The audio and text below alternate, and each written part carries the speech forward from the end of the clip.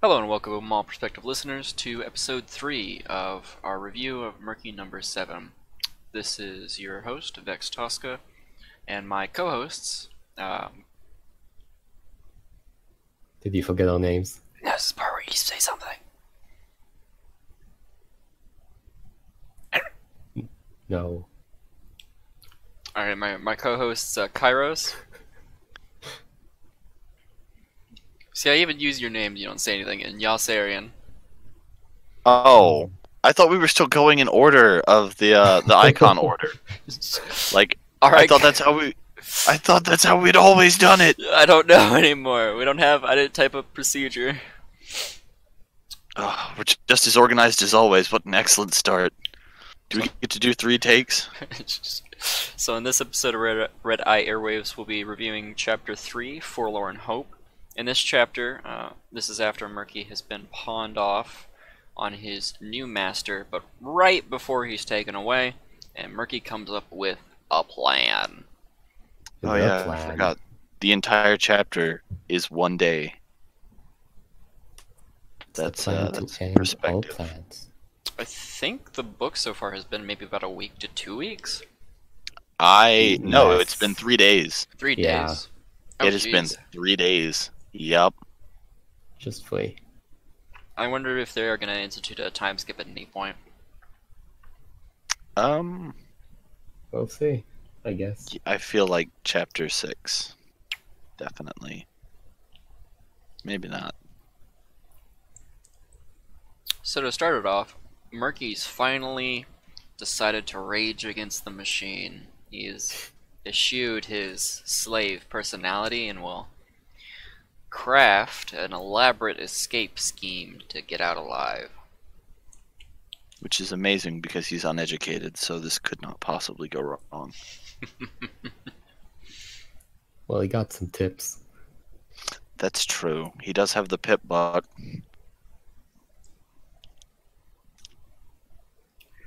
One thing that I noticed that I hadn't noticed if it was mentioned previously, but that his mom's at Shattered Hoof.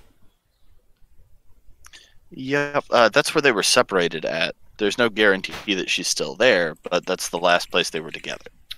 Shattered Hoof has all of the raiders in FOE, doesn't it? Or is it not gone into? I might be thinking of a different place. I keep confusing Shattered Hoof with Huffington. I was very confused right now. Yeah, I'm not 100% sure. It's been a while since I read the original book. Well, she attacks like a train car yard at one point, but I forget the name of it. I don't think it's Shattered Hoof. That's the first train depot that she goes to is the town. And the second one is the big slaver depot where she meets back up with Velvet. Yeah. Right? Okay. That might be the analogous to Evergreen Mills in Fallout 3, more than Shattered Hoof. Possibly. I have no idea. I never played it. But at least we have a confirmation that at least he thinks his mother is alive, more or less. Well, yeah, it's only been blank number of years. I doubt it. No. I'm not gonna kill off his mother. That would devastate him. Maybe only at the most opportune moment. Yeah, he's gotta meet her first, so that way he can watch. Yeah, exactly. Also learned that apparently some pony from Tin Pony Tower came to go buy a slave. Okay, so that was chapter 3 then. Yep, that was the I think he mentions it in passing as a librarian looking for somebody to clean. Yep.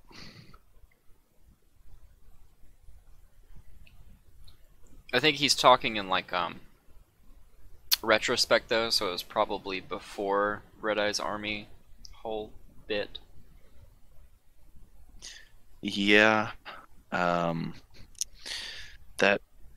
one paragraph in which he mentions it had a different tone to it. Almost like he was, again, addressing the audience like he did with the one section prior. Anyway, this is just after it's revealed that there's a Pegasus, or that he is a Pegasus, but nobody knows that it's him. It's just after the Pegasus incident in the mall. And as they begin cleanup from Little Pip's escape, so he is working near the roller coaster where they're disassembling the broken chunks, right? Hmm. Oh yeah. Which I don't really Mhm. understand what's going on there in that scene. What exactly is he? What's his part in all of that? His part is they harness him to the collapsing structure that's teetering and ready to fall over, and then he pulls it over. Now, he's Not probably not called- doing that himself, but, he's one of many people that are harnessed to a large teetering metal scaffolding that held up the roller coaster tracks.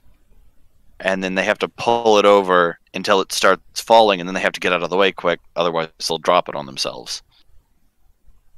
controlled demolition and all that. Yep. It's an important job to rebuild Equestria anew. Anyway, he meets the Mel, the orange Mel, Yep, she rescues him again. many times. He pushes As, him out of the way as a Sorry, I mean to cut you off. No. I mean, you're just gonna fill in for me. It's the chunk of track that gets cut free from above, and then he gets stuck in his harness, and she knocks him out of the way. It amuses me to think of all these slaves kind of like. It's a roller coaster, is it? Yeah. Like dotted around this roller coaster, eating it with auto axes, slowly tearing it down. No fun allowed. He actually goes into it. Point But they're is, using like grappling saddles to get up the side. Is that like a Dr. Octagonopus kind of? No, it's like a battle saddle, but with grappling hooks instead. Oh. like Attack on Titan, I think. Yeah, there you go. I'm imagining like a horse swinging from the ceiling on a grappling hook.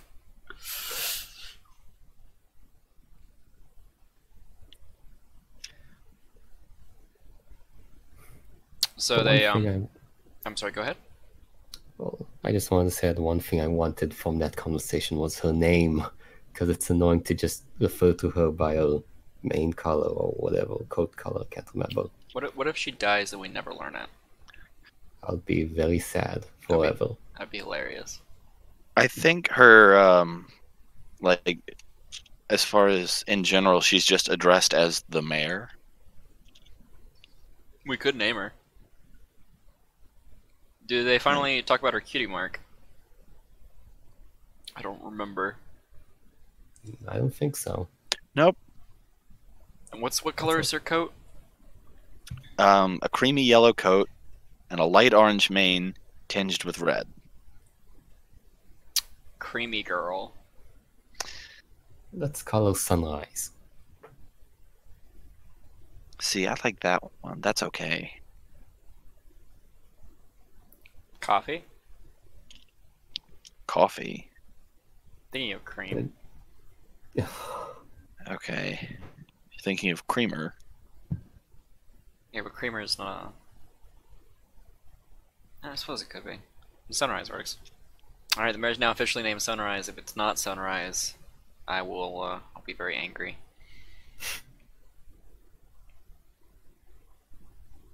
She looks more at some of Murky's drawings after saving his weak tiny butt again. And this time we learn that Murky has absolutely zero shots with her because she's already waiting for somebody else. Oh, yeah. A cooler, stronger, hotter stallion Who doesn't need to be saved. who is probably 100% dead, or Yeah. Murky's gonna meet him. He might kill him. Might find him dead. Yeah, Murky might inadvertently get him killed. What if they What if he goes to not to spoil it, but kind of on the end of this chapter? What if he goes on one of his little project runs in his newfound job and finds his dead body? Oh. Well, the mayor said that they were planning to escape together, so working the job that earns you your freedom wouldn't help her escape. Well, I'm not wondering because the master originally came to find somebody for the job, and like he's forcefully picking people. So I wonder if some people in the escape attempt of the riots weren't volunteered for it. I don't think the master is looking for because Regini was there looking for more people to join Protege. The master came there on his own initiative looking for something else for himself. Oh. That's why they had that back and forth. So if he was recruited by the master, I don't think he necessarily went to work for Protege. So he was just that close to being put in like a cute maid outfit or something, and he threw it all away. Yeah, or whatever the master's into, I guess. Or I guess I should say chain link shackles, because he's the only one who refers to himself as the master. No, Murky does. Yeah, but Murky doesn't count. So Pegasus, come on. Doesn't have voting rights. I gotta say, I'm surprised Murky hasn't been shot yet. He's the most useless of any pony. And the times he's not useless, he kind of just pisses off every slaver he ever comes into contact with. Like, he's so subservient that he just pisses them off. Well, I think it's because he's so weak and scrawny that they enjoy physically beating him. You know, he's more fun as a punching bag. Also, if you could literally kill him with a single punch, you really don't need to waste ammo on him. One punch. Yeah, but it's target practice. True, he is tiny and quick, relatively. I feel like you're jumping ahead here. So he gets done talking to her, and why I brought that up because when the slavers come to split them up, he dashes and takes a whiplash that she should have taken. Yep. Brave of him. Which, I'm surprised, that would have been a perfect moment to be like, this is what happens when you try to intervene, and they hit her a couple more times. More so because he had intervened. Yeah, and because they can't take it out on him because he's the master's new prize. Though I'm just evil. But That I is a think, good point. I guess they had more work to do, and they were busy trying to keep all of the other slaves who were tearing the thing down organized, so they just didn't have time for it to make an example. I think that would have organized them too. I think it would have distracted them as they all stopped to stare. But And as the slavers split him up, he yells back one final time, "What's your name? We shall never know. What's your number?" 24601. 24601. Thank you. That is perfect for this, isn't it? I don't know what that is, but I'll go with sure. Les Miserables, they're prisoners during the, what was it, French Revolution, something like that? Yep. And the main character, or one of the main characters, Jean Valjean, is a prisoner for stealing bread for his family, if I remember correctly. I think so. The person, basically the slaver, or the person running his little prison group, kind of hates him. And it's Les Miserables as a musical. So he sings to him, "Prisoner, 24601," something along those lines. And they do a little sing and dance bit while they lift a ship, and it's really a good movie. Okay. But it's a great comparison to Murky Number 7. They're slaves, slavers, you know, song and dance numbers here and there. It all holds up.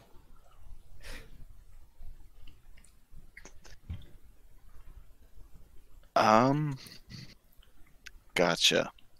So immediately after that, he is sent back to the fun farm. I think it time skips to him like having crawled off to. No, it is the fun farm. I'm sorry, I got a little bit ahead of myself there. Because that's yeah. when he steals the whip from Whiplash. Petting zoo. Okay, the petting zoo. That's the specific location. And you gotta share, you gotta care is mentioned. Yeah, because I think he picked it up on the pit buck. Sorry, Sundial, but if I hadn't figured out how to turn that off, I might have just smashed your pit buck in an effort to preserve my sanity. Season 1 memes. The best. Oh, that's a really good question. Depending on how, because Murky only ended recently, so topically a lot of its references could be up to date. When did it start? Started 2012, I believe. 2012, August 31st. And ended 2016, December of 2016. So we have up until, I think, season 6, season 5? Give or take. If he ever leaves you Philadelphia for the references to matter.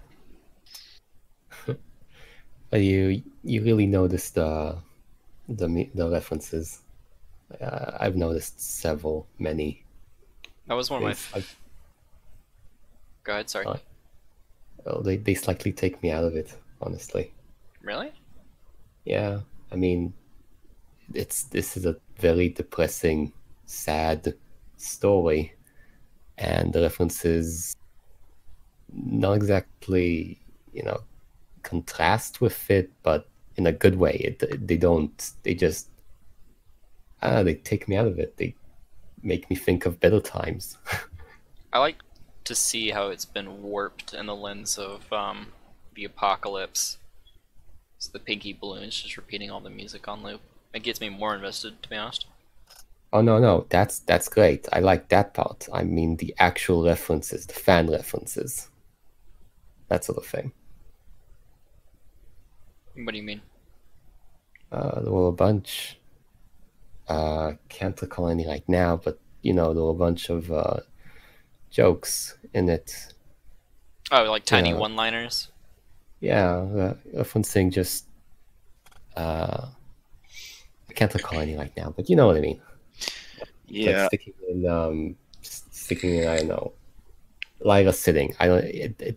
It's not there, but it's a thing. I'll stop talking. I think I know what you're talking about.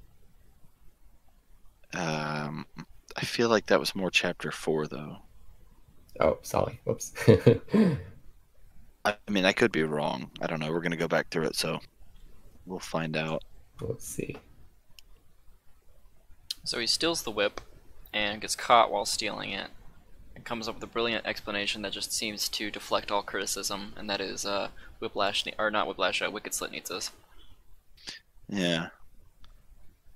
I personally really like how he's shaping up to be a great little thief. He's finally utilizing his small body structure and silent hooves, sort of, to gain some sort of advantage. I know it would get tiresome eventually, but I wish for all of the FOE novels if they kept a running tally of all the previous perks whenever a new perk was gained. Make it nicer to not just like the full description of each one each time, but at least the words and a list. Yeah, just the names of each perk. Yeah. Just kind of like in a smaller font off to the side. Original FOE had the same problem where she had so many perks, like I ever wondered if they even came into play story-wise because they're not mentioned Which is it's a meta thing, but it would have been nice to see them actively utilized and to be reminded that she has them and therefore work in her benefit. I always thought that the perks were a reference to the major skills that were developed or used within the chapter, rather than as like some sort of power up or boost. Yeah, it's more like Skyrim's version of skills. Well, the more you do something, the better you are at it. So, like, if Murky, let's say, suddenly stole lots of stuff, for example, in this chapter, he would have gotten a boost for that. Well, that's kind of what I mean. I never felt like in the original FOE story that her abilities actively made a difference. Like, Pip's exponential scale of going from Vault Dweller to literal killing machine was pretty fast. For Murky, he now has what, a silenced, or let me go look. At the end of chapter 3, he gets a... Yeah, he gets a runt of the litter and a shadow canter. I would love to see it, like, let's say in previous situations where he's been caught for sneaking around. If on the next chapter or following chapters, and those kind of same risk situations, it goes perfectly. Which I guess you could say it kind of did this chapter with his escape plan. I mean, it shouldn't go perfectly, but maybe he would get away with more than you think he would. He was close. Think of it as a successful speech check. Yeah, there you go. He gained some experience and knows what to do also. I mean, he basically did the same sort of thing the previous chapter, lying to all kinds of people, ponies, and, you know, suffering for it. But this time, it's actually better. Sort of. Got a better outcome. So he stole some oatmeal, he stole a whip. He stole the whip. He makes a note about how DJ Pwn 3 is going to be doing an all-day marathon of Wasteland survival tips, which he wants to take advantage of as he plans on going out into the Wasteland. He then steals the oatmeal. She's actively reading and going page by page the Wasteland survival guide. Murky doesn't know it's a she. That's true. You got me there. I forget, in the main story, did she have like a voice modulator or something? It was a spell. Yeah, it was the same spell that every other DJ Pwn 3 had used, save the original, of course, who sounded like that. Gotcha. I really like how he figured out in the previous chapter that his plan is terrible. He cannot come up with any good plan. So instead, he relies on tips from DJ Pwn 3. I like how he's finally relying on other things and trying to utilize them. And this plan goes to a rousing success. Sort of. Ish. Better than, you know, I'll stop. I mean, plowing your way through the rest of the chapter there. Sorry. No, I just really like just like this Murky chapter. did. Plus, I mean, there isn't. Well, correct me if I'm wrong, but there isn't that much to talk about until he actually starts to execute his plan. Well, I mean, we're basically on it now. Yeah, he gets the cart job. He starts stealing pieces of metal for his bulletproof Murky armor, which is of course pulling the cart for Wicked Slit, or at least for her foundry. I'm surprised he hasn't been stealing a ton of shit up until this point, because, like, according to him, he has so many opportunities just to be a little ragamuffin. Well, what's he gonna do with it? I would have like I personally would have decked out my little pigsty in just tin cans. I don't know. He doesn't have that much that he can steal that's of worth. Yeah. No, he could like trade it at the black market. He could have done stuff. He could have gotten more He food. didn't even know the market existed until a couple days ago. I mean, he needs to get out more. He needs to socialize, make friends. Yeah. I mean, if he had been stealing stuff, he could have bought friendship. So that. I don't think Murky's method of making friends through the bottom of other ponies' horseshoes is a very sustainable method. I mean, it worked so far. He's not dead. I also like the tidbit about them placing bets on him. Yep, the slavers at the loading bay making bets on how long it will take him to put the card up because he's so scrawny. Yeah, it makes sense. What kind of fun can you have in the wasteland other than betting on how long it will take him to pull? Well, I mean, he's just everybody's favorite source of entertainment, which has probably done well to preserve him. And then we get to the Thresher. The thing that I don't understand how it works. I just imagine it as some sort of giant metal machine with threads like right underneath it and barely enough space to squeeze in. And that's about it. Yeah, it was pretty confusing. A question I asked of Kairos that we kind of half answered is, like, we talked about the collection system. Kairos mentioned the collection's broken, correct? Yes, the collection system on the machine is broken. So that's why they send in slaves in there to collect the extra thread. But everything else apparently works properly fine. So A, where is the thread coming from? And why can't you just collect it from that source? And B, where is the produced thread going, and why can't they collect it from that source too? Okay, so I think the word thresher is being used improperly here. Either that or it is just a slave term for the fact that they're getting diced up, because everything that I can see about a thresher is a grinding machine. Carl, you are pushing slaves into a giant fan. That kills people? They tried to stop you. You also pushed them into a giant fan.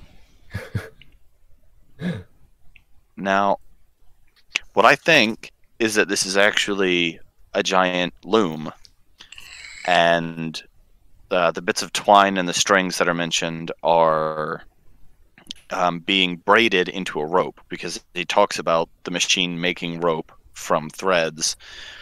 So it would stand to reason that all of the individual threads are coming from individual spools. They're being sent down this machine, the full length of the machine, and then the blades come out and they weave it into a cord or a rope, so that way it has a lot more tensile strength and is actually useful. And then that gets collected at the back end of the machine on another large spool. So the bits of twine that they're collecting are the scraps that are falling from the individual lines, and whatever is being scraped off as the weaving blades move down the length of twine. But again, there's a better system for doing this. They could use something like a broom to reach under where the blades can't get, and then just pull it out. They could just drop the floor down, literally dig through the floor until there's enough standing room for the small ponies or even full-sized ponies, and then just push carts back and forth and literally sweep the stuff up. Like, their current system is terribly inefficient. But it's quick. Yeah, and they don't care because they have expendable slaves. Yep. So it's actually cheaper. Now Why I know. waste time dig? Now I know why Redeye was buying slaves so quickly, because he's just fucking murdering them in excess. Well, I think the people running the machine, the slavers per se, most of them are slavers by trade or former raiders kind of thing. They're not exactly the most educated, so they're not going to design a solution to the problem, especially when the only thing lost are a couple slave limbs or a couple slaves, so they don't really see it as a problem. It's Oh. just another day on the job. So Murky's down there, rolling under it like a roly-poly, when somebody gets caught. And he does the heroic thing, goes back, and at the last second, I think, interesting note, if I remember correctly, he throws himself on top of the pony Yeah, he does, to protect them. to try and shield him. And somebody else gets caught in that last moment. That person is rewarded with a tiny piece of lead and escorted off to their new holding chamber. Which is the large pit out back. I'm surprised in that moment when his vest gets ripped open and he's dragging the slave out back that he doesn't just take this dead slave's vest. Did the dead slave have a vest? Ah. Well, he has a lot of respect for the dead. Yeah, he has a weird amount of respect for the dead. I have a lot of respect for a pair of new boots.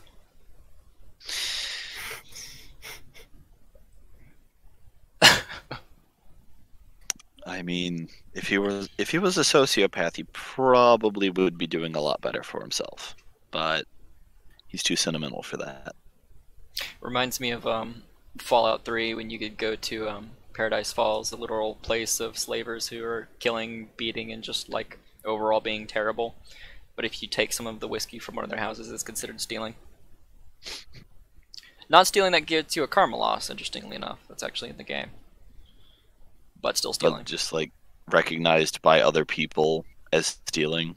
Yeah. Huh. That makes sense. It just works.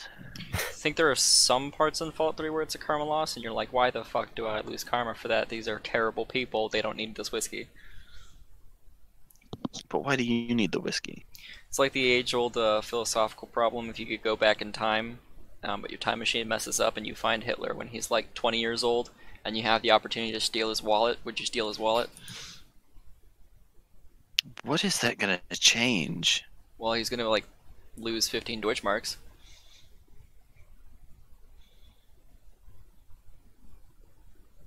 You're I mean, minorly inconveniencing him. but in that scenario, do you look Jewish? Because if you do, and he catches you, you're only making things worse. You started all of it. Hitler's deep-seated anger was over a Jewish time traveler stealing his wallet. Not even a Jewish time traveler, just someone who vaguely resembled a person of Jewish descent who traveled back in time and stole this wallet.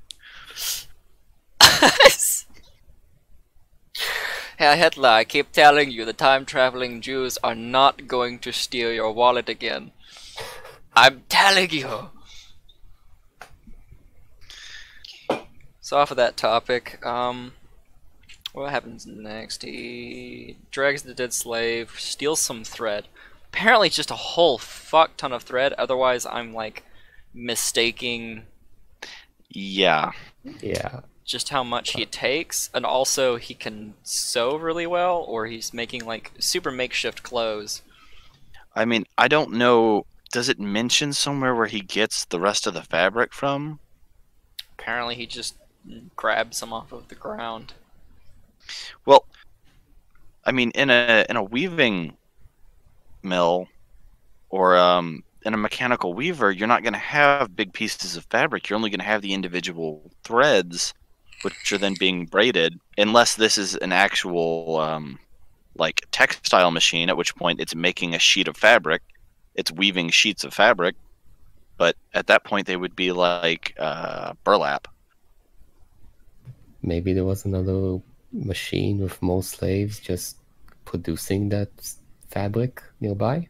Maybe they had other looms, other mechanical looms. That's the word I'm looking for.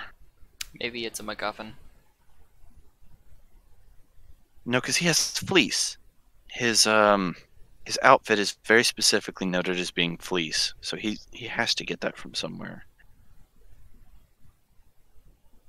He is He's inhaled. definitely not weaving it. He's inhaled so much thread from rolling around at the thrasher that he can just cough it up, like There you go. like a cat Like a mummy. or a mummy, a cat mummy. I didn't know that mummies could cough up fabric. Close enough. Hairballs. So he gets some of that, and he wanders off to the top of somewhere, if I remember correctly. The top of the Yep. not the funicular, the other thing I forgot. Its The name. Helter slide. Skelter. Yeah, that. Which is a big slide. I think that's it. Yeah, it's the massive fun slide in Pinky's Fun Farm. If I could just, for the life of me, get the name of it. Then It's a Helter Skelter. Then he notes the conspiracy surrounding the metal crates. Oh yeah. We get our second dialogue entry from Sundila, if I'm pronouncing that correctly. And No. Sundial. Sundila and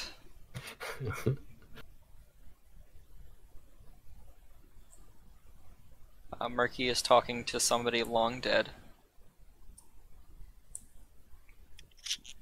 More like listening, though. Well, I mean, he says hello back, and then he says goodbye at the end. Also, I believe it's pronounced Sun Dial. Sundial. Sundial. It's interesting how he has so much respect for the dead, however he still takes the pip butt. I think he's justifying that because it's a coping mechanism and lets him hear songs and advice and makes him feel less lonely. Well, he does say that he thinks that other ponies would like break it or sell it. Or abuse it. He's cherishing it. Why not just hide it? Where would you hide a pit bug? In one of the crates. They all look scary similar, so it could take someone a while to find it, even if they knew it was in a metal crate. That does. Not a bad plan. That does remind me of Fallout 3, with just so many fucking metal boxes everywhere. Hundreds upon thousands of metal boxes full of random crap. Also perfectly preserved coffee cups. Oh, that was a funny as hell note. I actively like burst out laughing when he goes by one of the carnival games and the rigged bottles that you have to shoot are still stacked. Oh even yeah, after yeah, a the nuclear glass bomb. bottles. Hilarious.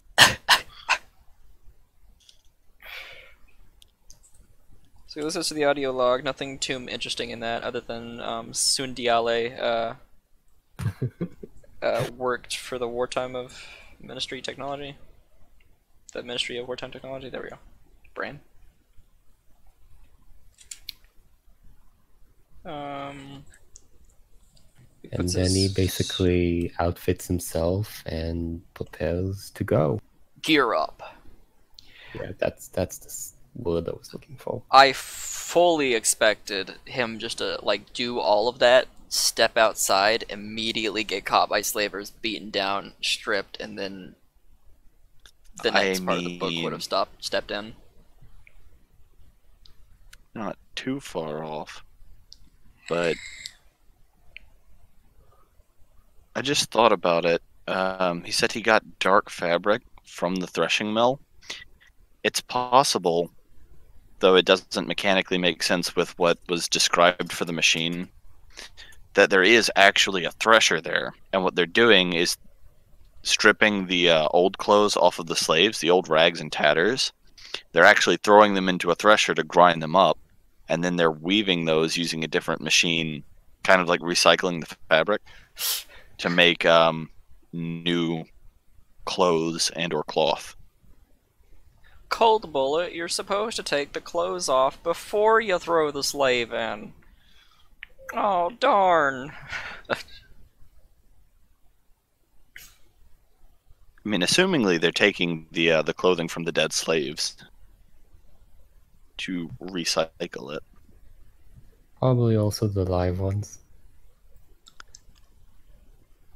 I don't know. The slavers might get cruel and abuse it, but I don't think that I would have ordered that.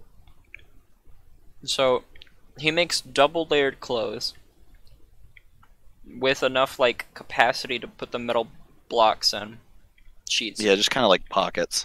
Makes a holster for his knife. Makes a knife, then makes a holster for his knife. And then makes a knife holster. Yep, and he sews pockets onto his fleece. And bungee jump, and it's the whip, but I just thought of it like a bungee cord. Uses the whip for the pit buck. Yeah, that is actually a terrible idea, by the way. You would cut your blood circulation off really bad if you did that. How do we know that Murky has blood circulation? That's true. He probably has sludge, given how irradiated he is. Is he gonna go ghoul? I hope so. That would be an interesting twist. At the end, like towards the end of the book, he goes ghoul, and so all of the major problems that he has to deal with of being out in the wastes alone are no longer relevant. And then immediately, they fix everything, and so it's impossible for him to survive as a ghoul. He was very close to becoming a ghoul this chapter, apparently. No, I think he was just Very close to dying. So It's funny. It's funny though. I mean, the Wasteland would hate him even more if he was a ghoul Pegasus. I mean, I don't know if they would hate him more per se, because at that point they could think he's pre-war. Hey now, Which is even worse. people love Derpy Hooves the ghoul. Well, she's People different. do, but ponies hate her. So he starts sneaking around, almost gets caught, hides in the drain, chased by red roaches, and Oh yeah, he gets bitten by rad roaches. that's 4 rad roaches is greater than 1 Murky in terms of overall combat strength, as we learn. Oh, by a lot. Legendary rad roaches. And here's flutters in the air, which I will admit at first I thought immediately was like a sprite bot, because it does note before or at some point in this chapter that a sprite bot looks at him confused. See him? Yep. Yeah, I think that was a reference to Watcher. Yeah, very much so, because it was the only quiet sprite bot he'd ever seen. Surprised it hasn't talked to him at all yet. Though I suppose it doesn't like and Watcher isn't too concerned with all the slaves. Nope, just kind of keeping tabs. But here's a flutter, sneaks into a house full of dead ponies. Manages to hide. Yeah, manages to outwit them by opening a window. It did note that he opened the window too before he got into the cupboard, and I'm like, what does that matter? I'm like, You didn't immediately realize it was a ploy to throw them off? No, I thought he just wanted to get some fresh air. Gentle breeze. I mean, it was probably kind of stuffy in there. The family would have enjoyed it. What does that smell like? 200 What does what years, smell all like? of the corpses are now skeletons. Does this, I imagine it still has a certain smell. I mean, given the nature of how they died, being so close to the center of a radioactive crater, I would assume it just smells like dust, kind of like a sick grime. Was Not anything that you would like distinctly think of with dead or burned bodies, because I mean they would like the radiation would have eaten everything away. I'm pretty sure all biological materials already, disintegrated or something by then. Was Philadelphia the first hit, or was that The Cloudsdale, first hit I think. was Cloudsdale. Cloudsdale? There was Everything the one. else came after that. There was also the one where the zebra snuck a bomb. Or was that Cloudsdale? Because I remember some of them were fired and some of them were like actively snuck. Yeah, into some of them were places. bombs and some of them were like closer to missiles, I would assume. But I know they snuck the one bomb. They had to sneak one into Cloudsdale, I think. I don't think that one was fired. I think they actually got it up there somehow and detonated it. I thought that was fired and they snuck a bomb into Manhattan. think they did sneak one into Manhattan. There's, of course, the Canterlot bomb, which they had snuck in well ahead of time. Oh yeah. And then maybe they did fire on Cloudsdale. I mean, otherwise, why create the cloud curtain? It's to protect from the missile. I thought it was I just, thought to it be was just a cool. reaction to the attack to make sure that none of their other cities could get hit. By protecting them from missiles. Well, okay. But protecting them from everything, but... Yeah, but what are clouds going to do too. against really big rocks? I mean, if the clouds are strong enough to support the weight of a Pegasus, who knows? They might be a lot tougher than they look. The weight of Ramadash's ego is pretty heavy. Actually, in FOE, they have the dreadnoughts that are, you know, part, I'm assuming, metal ship and part cloud. So they might be able to lift a considerable amount of stuff if applied properly.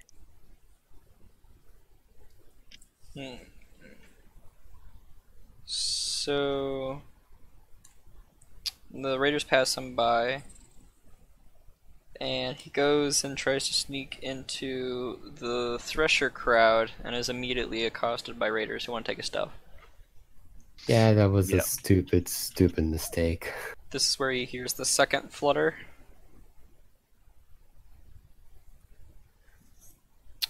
They try to rob him. It's kind of like in broad daylight, which I suppose is just a thing Raiders can do. Slavers. Oh, I'm sorry. Two terms are synonymous. Definitely slavers. No. Seriously, though, slipping in as a slave is not a good idea. Dressed all in black. No, yeah, first of all, you dressed all in black, snuck in as a slave with all your stuff, and then you're at the mercy of those because they'll keep a watchful eye on the slaves. It's not a good idea. He has goggles on and a giant rucksack. Oh yeah, Dressed the goggles. in all black. I loved how he stole the goggles.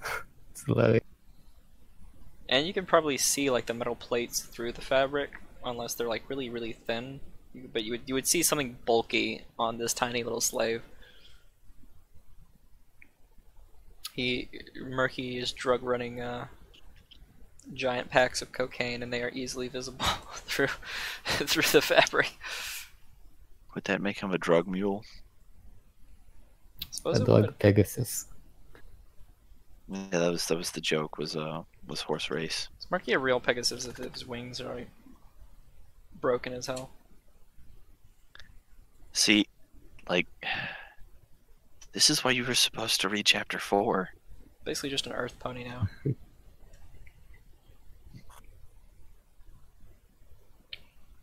Gets caught and decides to book it, and he gets a raider eaten by the Thresher. Yes, he does. They get tangled. Well, yeah, the him and the slaver get tangled up in the lines that it's braiding, and so as it heads towards them, he cuts himself free with his handy utility knife, and the slaver does not. The slaver didn't know he was in his playing ground. I don't think Murky knew he was in his own playground either. He had to cut himself free. Yeah, but he had more experience in there, so advantage. To his credit, Murky did a considerable amount less panicking than the slaver did. Until, of course, his friends bust in through the exit doors and began unloading with an auto pistol. I realized Murky has made a prison shiv. Yes, he did. He has yet to shank anyone, but he has made a shiv. So he's trying to run, bullets are being fired at him. And he basically jumped into the pit of dead bodies. Well, he ran up on the catwalk first, and then they shot at him, and then they dropped the entire catwalk on top of the thresher machine, Oh yeah, I forgot completely about that. destroying the thresher machine. Then he gets up on the roof and jumps into the pit of bodies. Cannonball!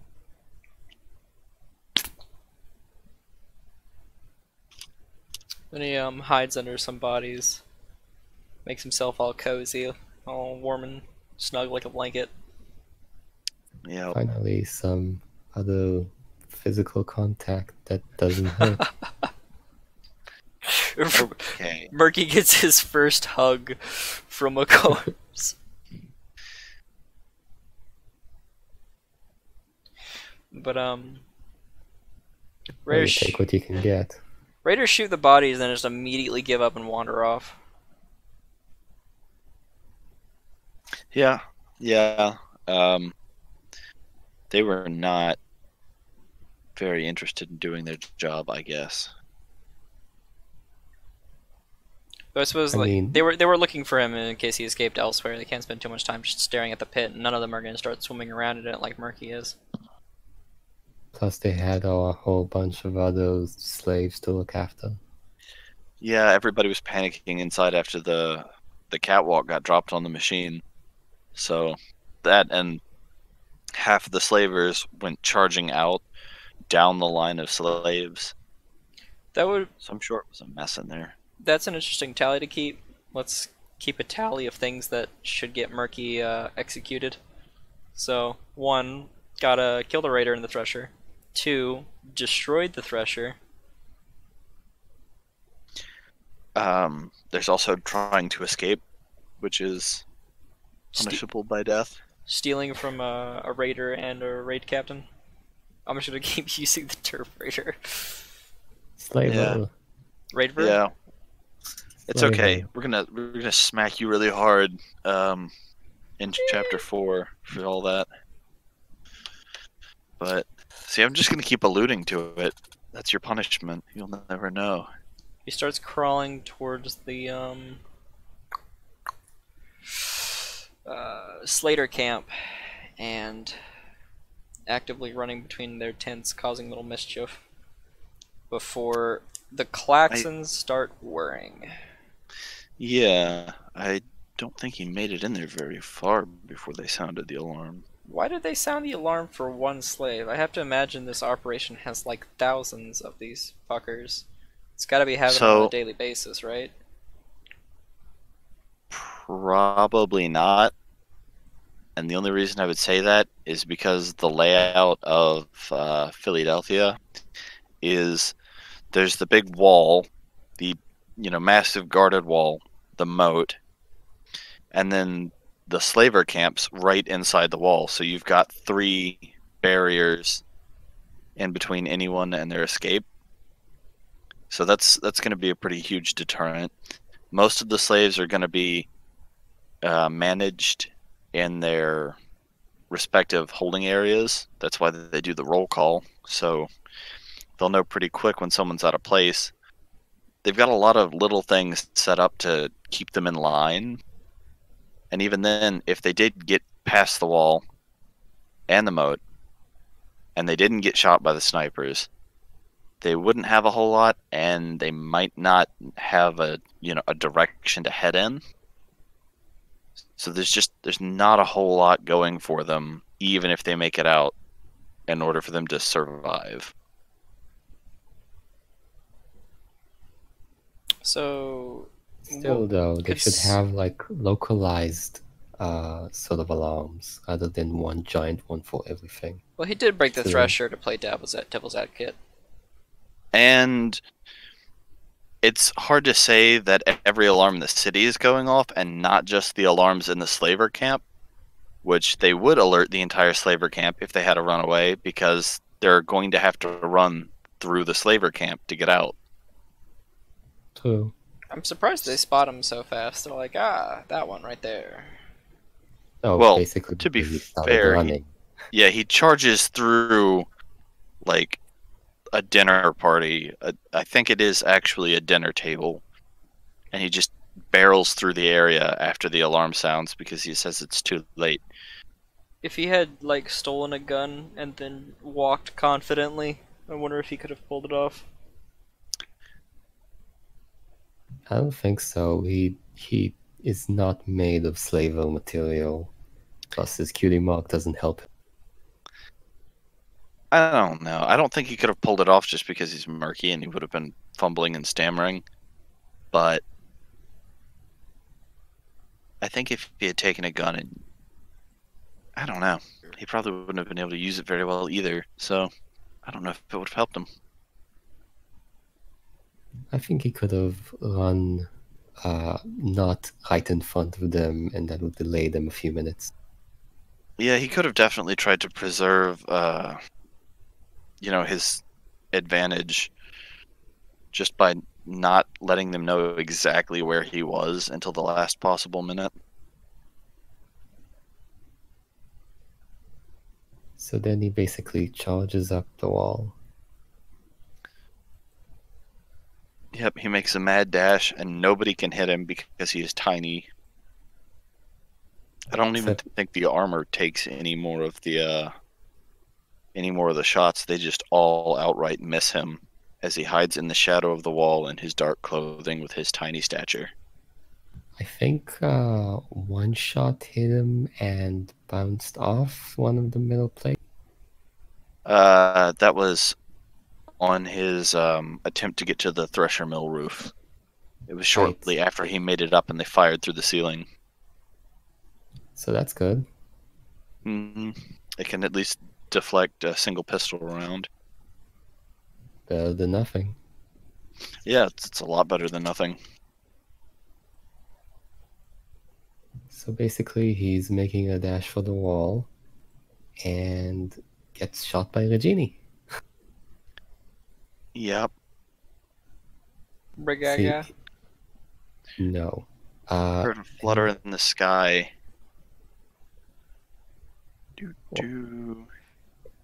Jet black griffin with long-barreled rifle hovering in the air. He should have looked up every once in a while. I mean, to be fair, she also has the dark camouflage. And the light in the day sky? Well, it's bleak afternoon in Fallout Equestria, which is already under cloud cover. And then on top of that, it's all in the Philadelphia smog. So I forgot about all that. My bad. Yeah, there's a lot more in the air, which makes me wonder about the healthcare plan for griffins, considering that they're probably flying through and breathing a lot of that smog. But well, just drink a health potion. That I mean, it's not going to fix the radiation part of the problem. Then drink some Redeye. When you shoot enemies with a low enough health in the Fallout series, they vaporize. Would shooting Murky cause him to instantly vaporize? Yes. There's no room for debate there. If he gets hit by an energy anything, he's just a puddle. Personally, I really enjoy this chapter mainly because of how he sits and listens to the tips from DJ Ponfrey and basically pans everything. And every single time he has to deviate from his plan, he gets something wrong. He is not capable of getting any plan by himself. Well, he's not capable of like a judgment call when things aren't exactly as he kind of conceived that they would go. Have we gone over Protege yet? Not yet. No, we have not. That is the very tail end of the chapter. So he gets shot, waking up in captivity, and he meets a handsome stallion that was Dream's protege, who monologues at him as all villains do.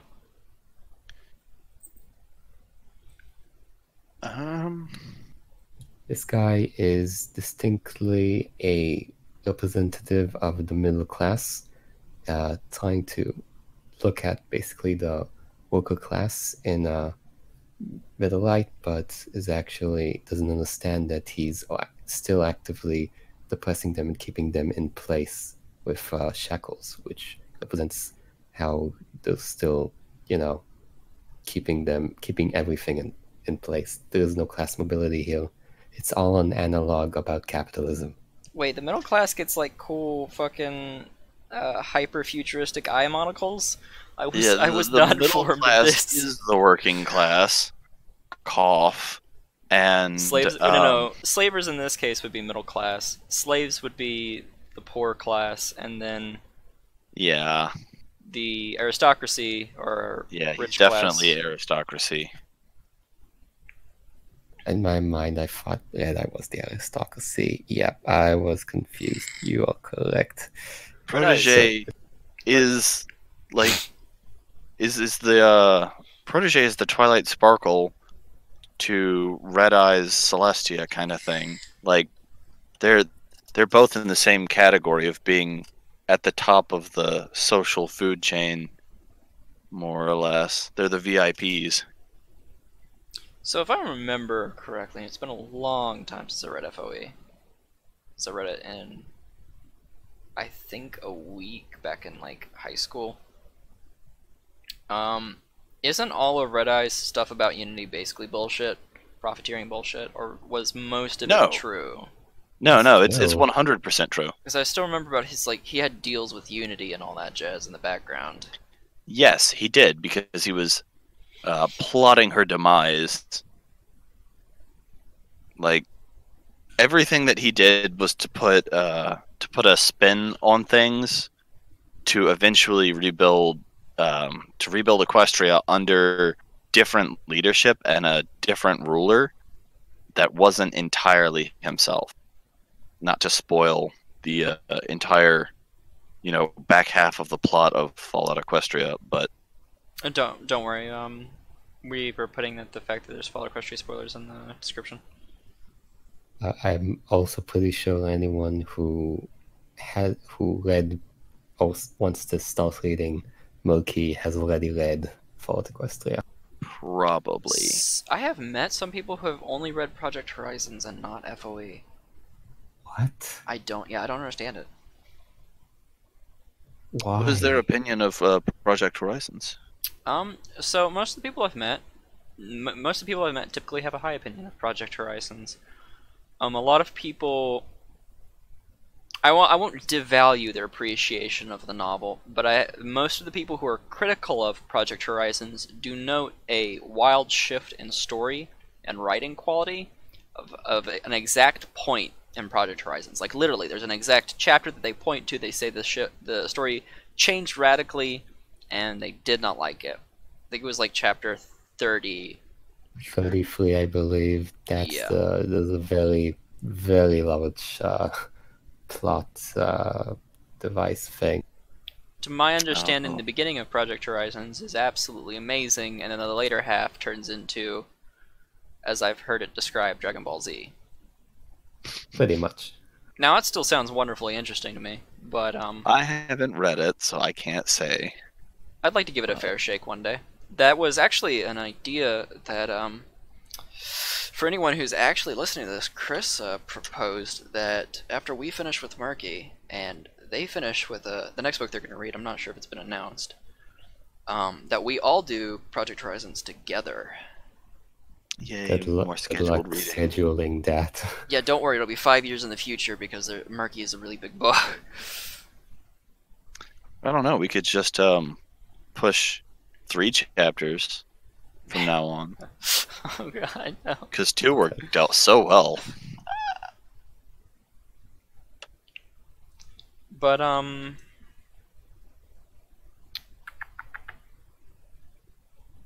what was our topic before that? I have met people... Capitalism. Bourgeoisie... Protege? Protege, yeah, there you go. Protege monologues them for a little bit, and Murky immediately questions all of his life values since he's easily impressionable. And Protege says, if you had gone through that grate, you would have been like rolling around in super goop and you would have died. Yeah. I wonder how truthful that is, but at the same time, if the gate was like that unguarded and he could have slipped in, it probably was just a toxic death pit. Yeah. And you, he continued without so much as a breath, were about to crawl into a drainage tunnel filled with tainted chemicals that would have killed you in moments in a rather distasteful way. I personally believe Prodigy. He has sort of a good heart, but he's slightly misguided, and or at least born into the situation where he's trying to make the best of. He says with innumerable foresight. Shush. But yeah, I can easily see that, especially on the edge of Philadelphia, which was hit with a bomb directly and has a massive radioactive crater, that there would be trace amounts of taint. Well, Murky's just a big old dummy, because usually I would just open my Pip-Boy and start swallowing Radix and Radaway, like no tomorrow. Well, I mean, all he had to do was read the sign that said, you know, toxic drainage, but Though those signs usually have didn't even bother pictures, with that. like a skull. You can't read. You can't. No, that doesn't work. So at the end of the chapter, the master comes back and says, "Hey there, cutie pie," and he's actually carrying a maid outfit as he walks into the room. And Murky shivers in terror at the return of his new life. Wow, he actually does say, "Hey there, cutie pie." No maid outfit, but yeah. I hey tell there, the truth, cutie nothing pie. but the truth. Maybe I got a wrong copy, misprint? No.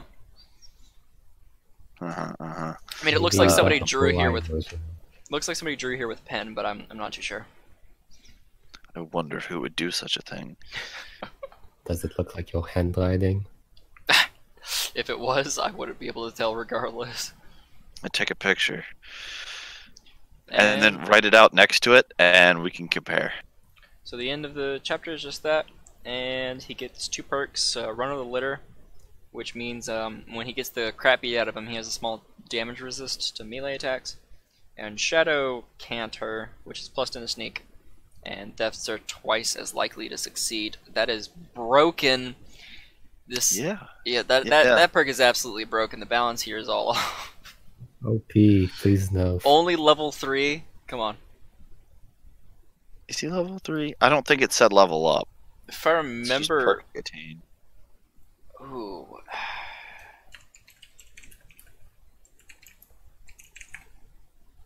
If I remember correctly. So anyway, I really enjoyed this chapter. Like, it was super fun watching him devising a plan, then deviating from it and failing horribly. And just, I described it previously as in text as delightful, and I still stand by it.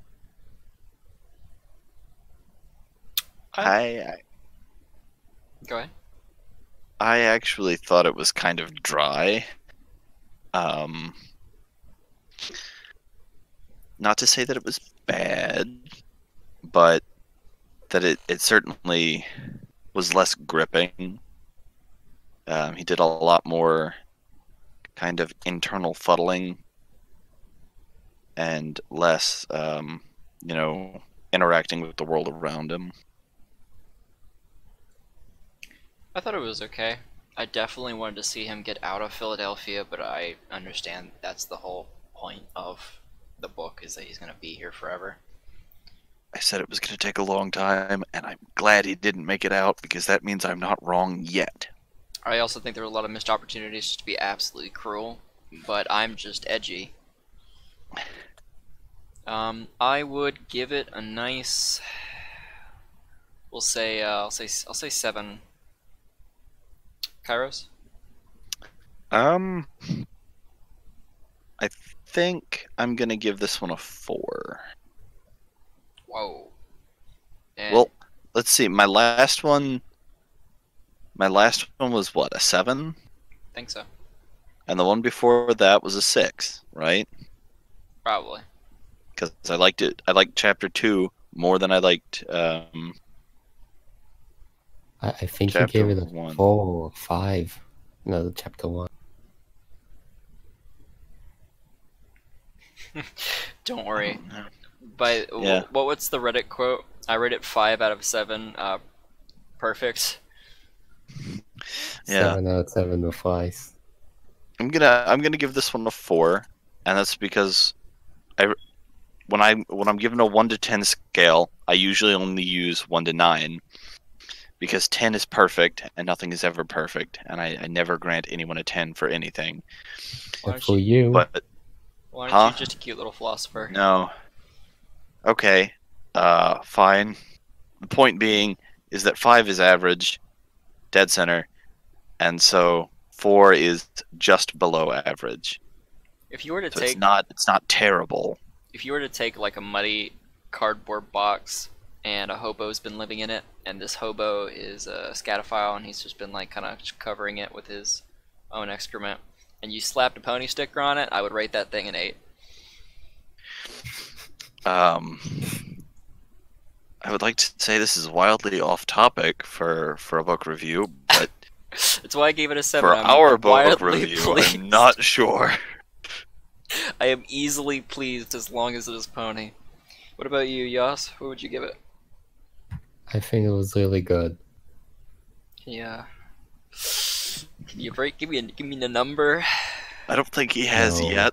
All right, I'm gonna put you down as a 8.5. I'll put you down as an 8.5. I might give him an 8.7. That's just heresy. Do we have any closing remarks? Any closing ideas, thoughts, topics? You want my thoughts on chapter 4? I could give you some So- thoughts for what might happen in chapter 4. If we didn't mention it last podcast, we wanted to catch up and read 2 chapters. Yas and Kairos diligently read both chapters. I read one of them, and then I had to pick up an extra work shift, and I did not read it. I'm very sorry and sad to woo. I came close to failing, so don't feel that bad. I came very, very close If to I- giving up. If I had literally had a few extra hours, I could have read it, but Scheduling. I mean, I spent my Also- entire day yesterday catching up. Same. I pretty much finished it yesterday, and I started it the day before. I read Well- We're not very good at time management. How do you guys read so fast? Took me 3 days. I have a book to show you. It's called Way of Kings. I'll read fantastic, that read it. that Smash Bros fanfiction. Longest Oh. written work in human history. Not human history, but longest in the English language, I think. That should be something we do. We read both Project Horizons and the Smash Bros fanfic, and we have to rate which ones were. I feel like the Smash Bros fanfic would get better, halfway through, because the whole point was to teach him to write, right? Yeah. Disclaimer: none of us have read Project Horizons. I'm sure Project Horizons is wonderful, and the common meme is just a rag on it. I read half of it. Excuse you, Why did you stop reading halfway through? because I read it as it was being, published chapter by chapter, Oh. and eventually I just stopped because I forgot everything that happened previously. At BronyCon, they were selling full 7-copy volume sets for I think Now you're disparaging people who didn't get to go. book 1. Those people were plebeians. We don't associate with them. I mean, given the relative sphere of interest, maybe. That should be something that would actually be an interesting idea. I'll have to pose to Chris. Maybe me, you, our 4th party member, and Chris could get together and we could talk about our BronyCon experiences. That would actually I'm be a sad wonderful right podcast. now. I'm so sorry, yes. See, this is what I was talking about, disparaging, and you're never going to get that outlier in to comment on his BronyCon experiences. I'm sure I could like wave a cookie in front of his face or something, and then we could dogpile him and tie him up at the last second. No, Put a mic in front of him. it's not going to work. He'll just Right. foam and froth the mouth and then derail the conversation over and over again. Not Right. even No. intentionally. My BronyCon experience has been, can be summarized as sadness. Sad uwu. The Exactly. saddest. Don't worry, Yas. It's only never happening ever again. Well, anyways, come to TrotCon. Anyways, come to TrotCon. Oh, it was glorious. We were hearing people several times yell about it. Okay, we really need to do that podcast. That'd be a great podcast. Just a one-off. Yeah, just kind of sitting around talking about it for a few hours. I'm sure people would be more than interested to hear it. I'm gonna go message Chris about that right now. But to wrap it up, think that's it. I think we covered everything. Any final thoughts? Like, shoot it out if you want. I hope we get some development on number 6, and/or get to see him again. That would be cool. As well as somewhat interactions with Prodigy. Don't spoil it for me, but I thought that number 6 was going to be a part of the vault raiding crew, but I don't know yet. I don't know if he originally was or not. I have no idea. Just didn't make it out during the raid or something. But I think that that does it for this episode. Thank you all for listening, if you have listened to this far, and we'll see you next time.